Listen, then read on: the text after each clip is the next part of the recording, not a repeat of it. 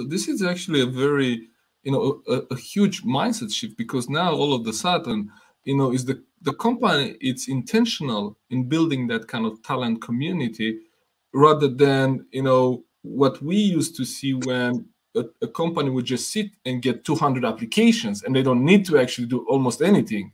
Is that the shift that now is happening in the talent and employer-employee relationship? Definitely. I think what you're seeing in the market right now is that much more power is actually with the candidates and the talent.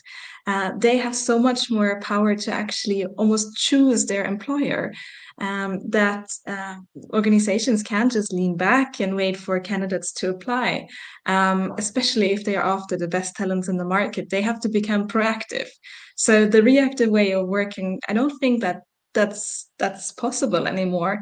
And I do think a lot of organizations have realized that in specific areas, for example, within software development and IT, we have seen that for a couple of years, this trend that you really need to hunt your developers. Like, they're not just gonna apply anymore.